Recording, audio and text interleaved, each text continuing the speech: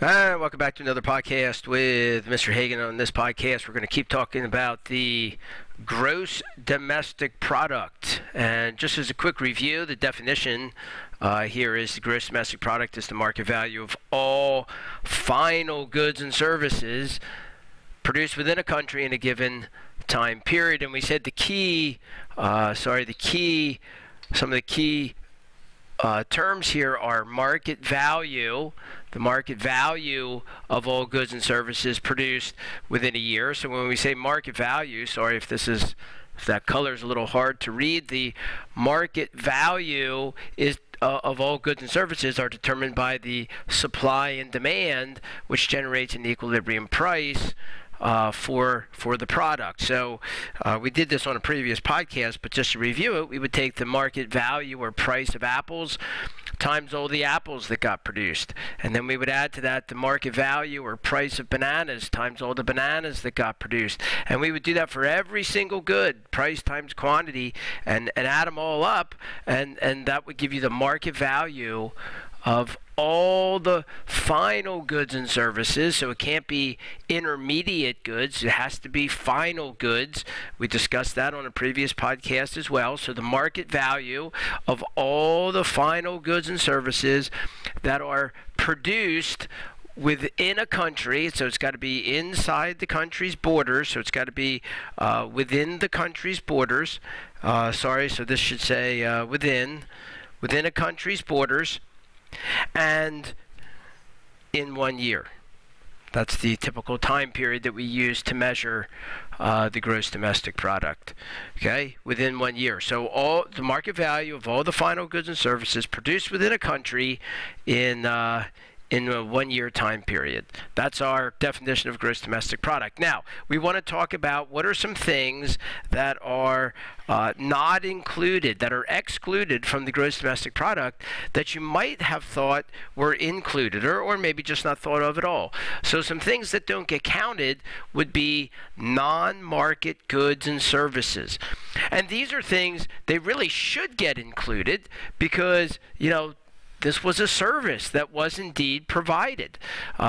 Somebody did, mom stayed home and watched the children instead of going to work, or dad cooked dinner. And so these are forms of production that have occurred, but they don't get counted because, remember, the gross domestic product is calculated using the market value of all goods and services. Well, these are non-market behaviors in the sense that we don't pay for them. There's not a price. I don't pay my wife to stay home with the children. She does not pay me to cook dinner or take out the trash. So those things should get counted as gross domestic product, but unfortunately they don't because it's really hard to keep track of them. Another one is underground or illegal activity. So any underground or illegal activity, drugs and things like this, they don't get counted as gross domestic product. And while we might not like those behaviors, they are production and services that take place. So some economists estimate that these kind of black market production activities might make up maybe 10% of the gross domestic product or something like that, but they fail to get counted. Number three, or another one, is used goods and services. Now, used goods and services, they don't get counted, and they shouldn't get counted.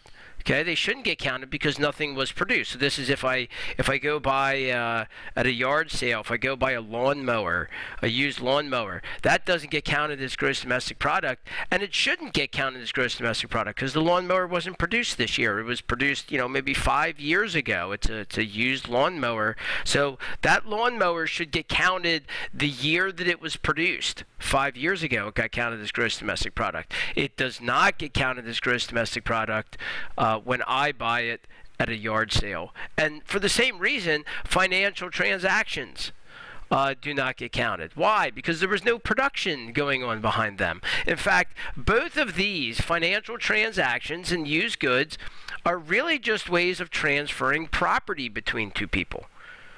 They're really just ways of transferring property. So somebody gave me a lawnmower and I gave them money from my bank. Somebody gave me a share of Microsoft and I gave them money from my bank. There's no production going on here. We are just trading property. So remember, the goal of gross domestic product is to calculate production.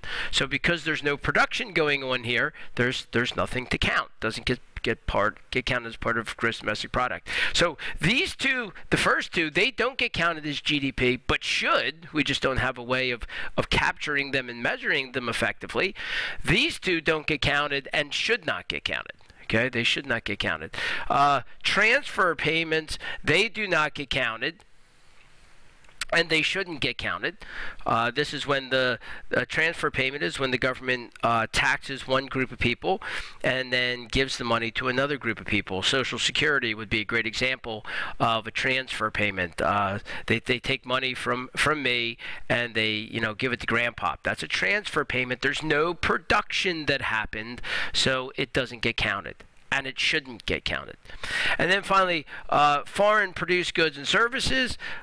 These also should not get counted as American gross domestic product. If I buy a computer that was made in Japan, that computer should not get counted as part of United States gross domestic product because it did not get produced in the United States. So these also, they don't get counted and they should not get counted.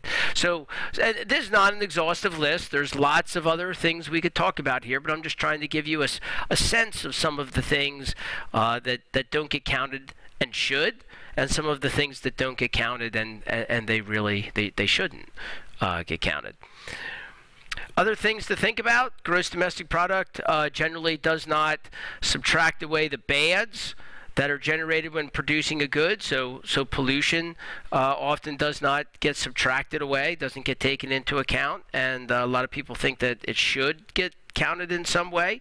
There are some groups that calculate what they call the green GDP, and the green GDP takes into account some of this stuff like pollution and so forth, and we're not going to get into that in this class, but I just wanted you to be aware of it. And then two more things to say here about gross domestic product. One of them is we use gross domestic product to calculate what we call per capita GDP, which another way of thinking about per capita GDP is it is just the average income in your country. Per capita GDP is the average income in your country. So we could take the gross domestic product in some country that might be 15 trillion. Maybe some country produces $15 trillion worth of final goods and services in a year, and maybe the population in that country is 300 million. So then you would have to take the 15 trillion divided by 300 million. You'd have a lot of zeros that you have to keep track of there. And if you do that, that would give you a per capita gross domestic product in this example of $50,000. So we would call that the per capita GDP, or we might call that the average income. The average income for that country would be $50,000. And then one last thing to say about this gross domestic product in this video is, should we calculate gross domestic product, or should we be calculating something like happiness? Maybe we should really just be calculating the happiness in the country. Maybe that's what really matters. I mean, after all, when the United States enters World War II, we start producing a lot of tanks and soldiers' uniforms and bombs and bullets and weapons and all of these things. But do those things really make us happy? I'm not so sure that they do. Like, instead of tanks, we could have been making cars. Instead of bullets, we could have been making televisions and other things that we really want. So it makes the gross domestic product, the measurement of gross domestic product does indeed go up when you produce tanks and uniforms and bullets and all those kinds of things. But I'm not sure that really means that we're happier. It just means this thing that we measure, called gross domestic product, is bigger. So some economists are starting to argue that we should really do is just do happiness surveys and just measure happiness within a country. One place that this really plays out is in leisure time. So when people work a lot, that tends to increase the gross domestic product, but those people might be very unhappy, working 60, 70 hours a week. They're tired all the time. They don't have time just to kind of relax with their family, always hustling around and so forth.